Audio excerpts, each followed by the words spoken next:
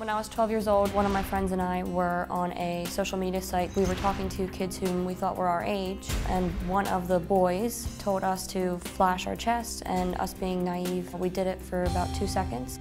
About 6 months later, I got a random message telling me that he had a picture of me, and that if I didn't do what he told me to do, he was going to send that picture to all my friends. And that's when reality kind of set in. If I didn't do what he told me to do, then my life was going to be ruined. He instructed me to go to a video chat site. He wanted me to take off all my clothes. He kept me on this video chat posing for about 6 hours. And I told him, you know, I feel really disgusted because no one's ever seen me like that, ever.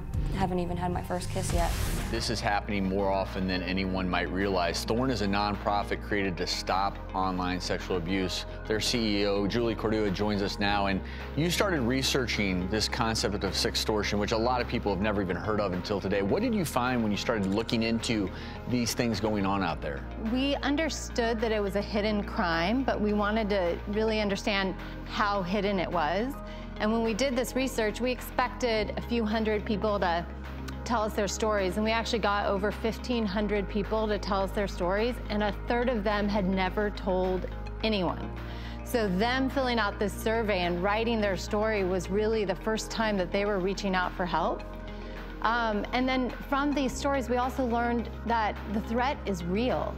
Nearly 50% of the perpetrators in these cases actually carried out their threats. If you're a parent, how can you potentially protect your child from this ever happening?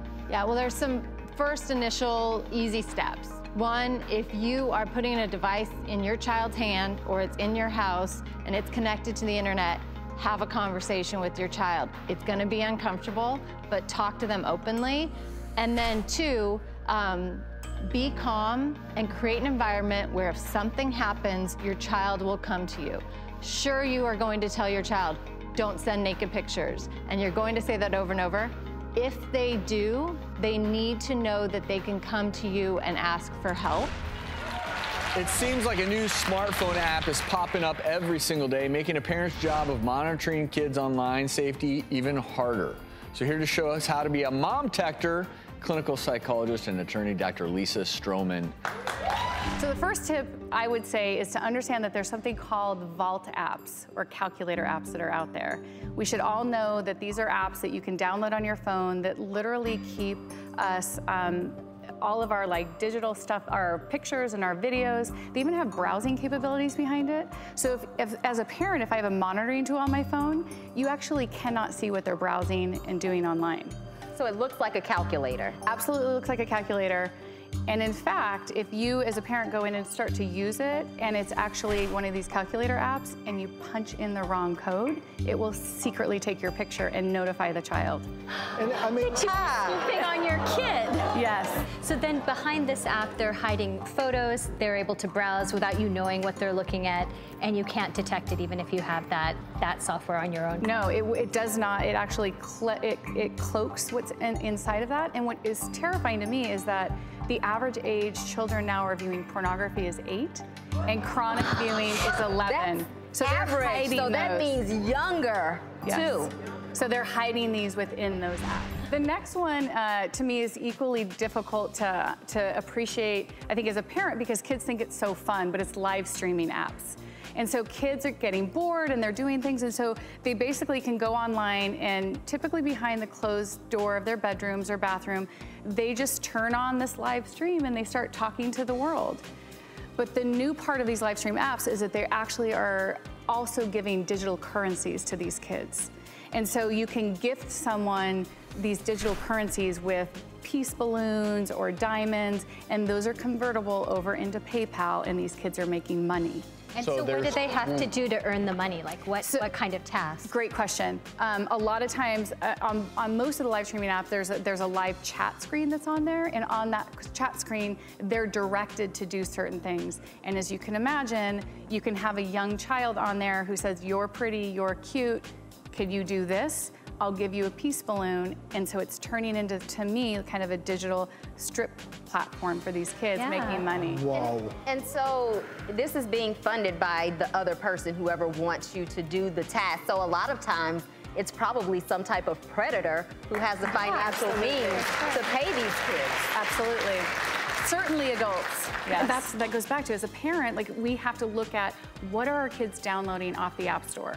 Lock that down. Our kids don't have the brain development at those ages that they're getting their first cell phone. In the United States, first technology device for a kid is now 6.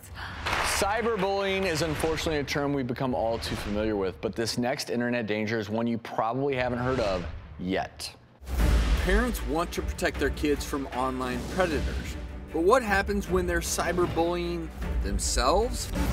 It may sound hard to believe, but self-cyberbullying is a tragic new trend, where teens anonymously post mean things about themselves to gain attention and sympathy from the online community.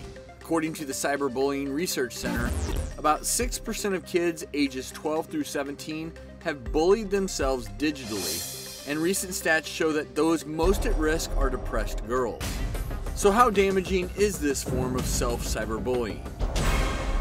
So very disturbing, but Dr. Judy, you say self-cyberbullying is a legit trend, sadly growing trend. Sadly growing trend, sadly legit trend. I've actually treated many patients with this, and they use fake aliases online to bully themselves. So they will make comments on their own pictures about, you're not worthy of being alive, you're so ugly, why don't you just go and cut your face? But these comments are coming from the individual themselves, and that's what's really scary, is that that still contributes even more to their low self-esteem. It makes them want to even attempt suicide or other types of... Absolutely, and that whole phrase of what the mind conceives, the body achieves is usually used to motivate, like, you know, for a good athletic event or giving a great speech or something. But it's also true in the negative sphere. So what the mind conceives, the body achieves. You're fat, you're ugly, you're not worthy. The suicide rate, listen to this stat, it's astounding. Amongst girls between 12 and 17 years old, doubled between 2007 and 2015. What happened there? Right. Facebook, Twitter, Snapchat, Absolutely. Instagram. That's what happened right there. Nothing else changed. Absolutely. And I think sometimes when I talk to these patients, I talk to them about why they would do this. And of course, yes, the low self-esteem, they don't actually think they deserve better, but also it's almost as a way to protect themselves preemptively. Like if they say something horrible about their own posts, then if somebody else It won't does hurt if somebody else does it. They beat him to the punch. This is a cry for help, just as physical abuse. So Dr. Judy, tell us, as parents, I have 3 8-year-old boys, how do I watch out for this kind of behavior since there's no visible cut? Sometimes parents are a little shy about intruding on their kid. I don't want to intrude on my child. Well, you know what? They're under 18. They live in your house. It is your responsibility to monitor them. We know for sure that parental monitoring is the one biggest factor in promoting good outcomes in your children. Reducing substance abuse, encouraging good grades, pro-social friendships, all of these things. And so as a child, you can't make those decisions for yourself. So your parents, if they're going to give you access to social media, they need to have that discussion with you, and they need to have access to your passwords. As parents, you need to be up on the new social media content because there's a new app coming out every day. So you have to be familiar with that.